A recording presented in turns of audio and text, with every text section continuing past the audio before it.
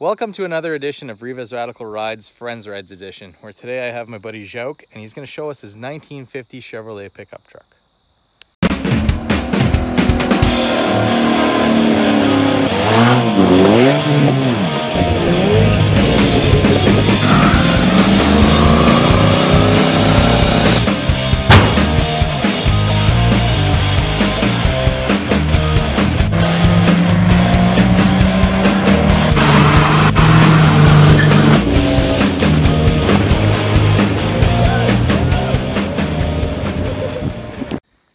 Well, here it is.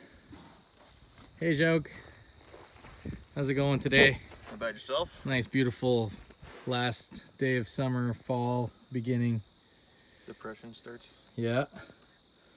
So you want to tell us a little bit about your 1950 Chevy? Sure.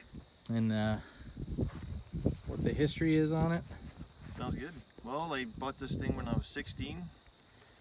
It was actually my very first vehicle. Parents said I should buy something that's kind of practical, like a Civic, good on gas, you know. I said, no. First cool car is gotta be an old truck, right? Yeah. And over the years I had so many plans, like LS swap or a small diesel out of a Mercedes car. Beautiful red paint with a Texaco or a Google or a Coca-Cola emblem on the side of the door kind of thing. And then just over time, I kind of fell in love with the old patina farm look. You know, it's sat in the field for 30 years, and I think chicks dig it better, to be honest. You know, so it all started though when I was in high school. My welding teacher, Mr. St. Jean, had a 39 GMC truck, and after getting to work on that truck with him, I absolutely fell in love with it. I didn't really have much of a hobby back then either, so 16 years old, worked all summer, started searching Kijiji, and I found this guy. And 25 now, it took too many years to get to this point. It was one thing or the other, you know, not enough money or too much time or not enough time. You know, it goes many ways, and sourcing parts over the years, getting good deals on stuff. You don't want to pay too much for, you know, a lot of stuff. And literally because of this truck and a parts truck that Jacques had, we this is how we became friends. Yeah, actually that's how we met on Kijiji. Yeah, Jacques sold me a 53 GMC that the box is currently on my 47 project. So, but you know, it looks, when you're looking at it, it looks factory. You know, it looks the way it would have come off, not the showroom floor there, but yeah, it doesn't look severely modified, and underneath all the body panels it actually is. You know, this is the look I was going for. Original, you know, we got the old original rims and hubcaps, new tires though. Same stance, I didn't lower it, I didn't raise it. It's still got leaf spring suspension front and back. Solid front axle, it rides like a wagon. But we'll start from the front and go to the back here. all right. We'll get my custom prop rod out first. Just the broom handle, works great. It's a good old dollar store. Stole it from the garage actually.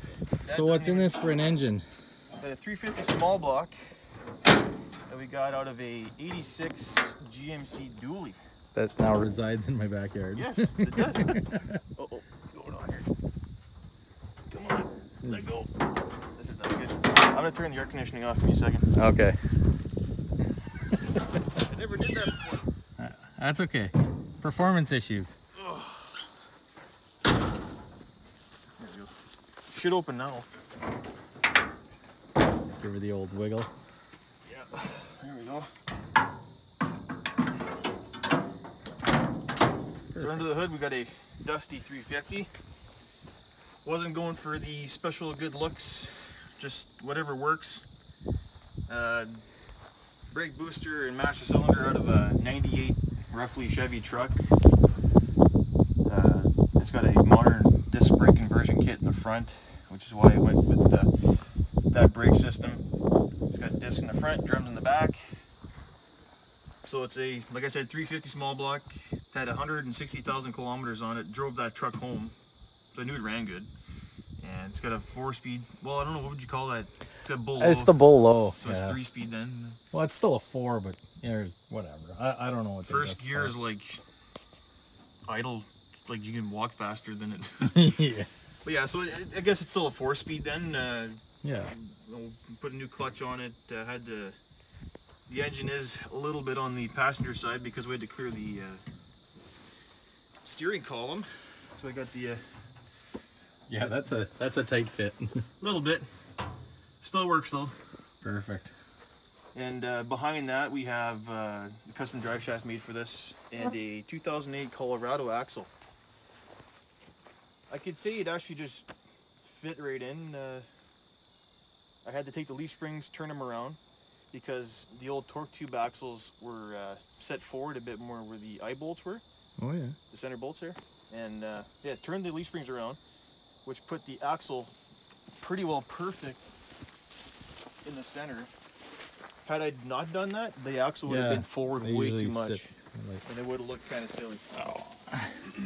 We'll take a peek under here with all the grass. So everything underneath is nice and painted. Brand new, custom made stainless exhaust by Jacques. Sounds good and smells terrible. That's like anything old.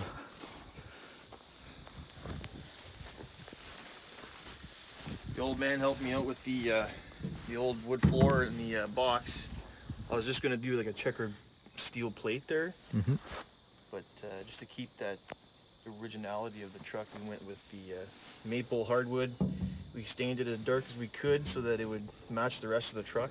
And kept the original steel strips. The bolts are a little bit shiny, but it's okay. So with the paint, what did you do with the paint?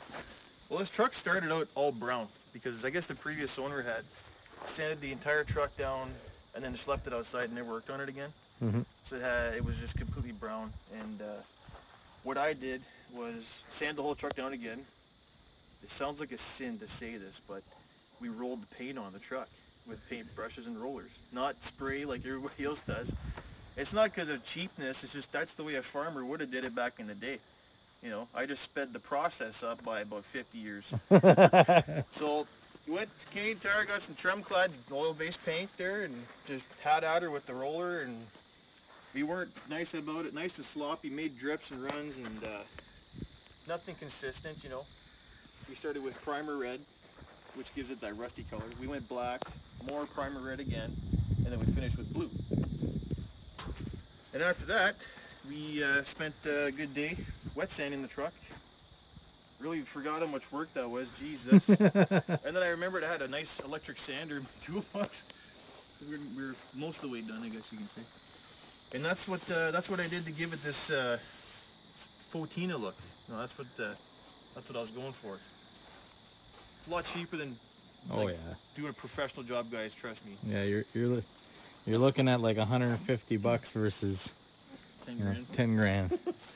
So what's going on with the interior? It won't let me in. It's okay. That's my security system. So we got Honda Civic seats. I know Japanese parts in an old Chevy truck. Oh, you're sinning. But it's comfortable, I'm telling you right now. Good Honda Civic floor mats, they work. All those pedals, like half of it's from 90s style Chevy truck, and the other half is from that 86 GMC I pulled the engine out of. Sort of custom trans tunnel that's going to come out eventually when I put a 5-speed in here. We got a brand new fuel tank in the cab, and zero smoking in here because we're gonna die. Yes, and that's a small tank. It's actually 19 gallons. Really? Yeah. Because the other ones were pretty tall. Maybe they were thinner, I guess. I think so, because like this thing did not fit directly. I had to do some maneuvering around here with the spout and stuff like that. Okay. Yeah, it's kind of weird. And under here, don't mind my Canadian Tire cup holder system. I put I got a jack system here. It's all just under the seat. Gotta make good use of what room you have, right? All right. So I got that under here, and my little pouch in the cab corner, that's where everything falls. All the tools for flat tires, you know. If I had to change a tire on the side of the road, which I hope never happens, because if I blow out in this thing, it's gonna really suck trying to stay straight. So, but I had to redo the floors in this thing, the cab corners, the cab mounts. Like it was a good amount of work. And learning from that, you know, buy something from out west where there's not any salt and rust and stuff like that there. It's a lot better work. Interior's almost done, I guess. There's still some stuff to do in it, but I was just too anxious to take it for its first spin. And after I did that, I don't want to do anything else to it. That's it. Speaking of first spins, why don't we do that? Sure.